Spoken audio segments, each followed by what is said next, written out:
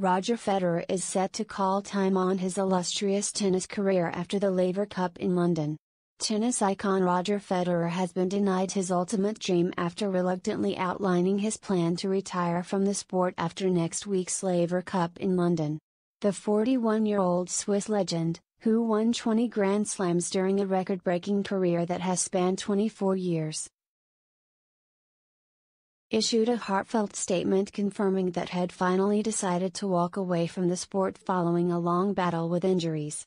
Federer's right knee, which has required multiple operations, has halted his involvement on the court, and his painful rehabilitation has left him with no other options but to hang up his racket.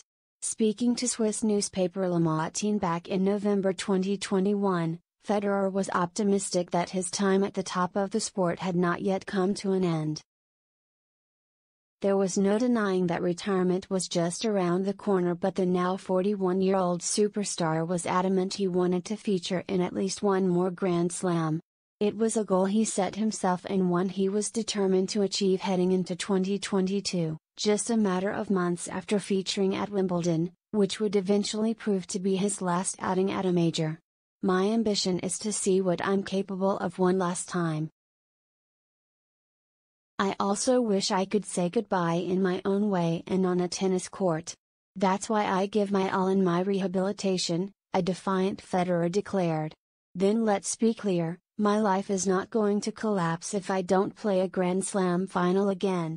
But it would be the ultimate dream to go back. I know it will be incredibly difficult, but I do believe in these kinds of miracles. I've experienced them myself," Federer stated. "I would like to find out what I can achieve on a tennis court again. It would have been easy to say, let's stop here. But they, the fans, deserve better than what they've seen from me throughout the past grass court season." Federer's lack of fitness saw him drop out of the top 50 for the first time since 2000 in June 2022.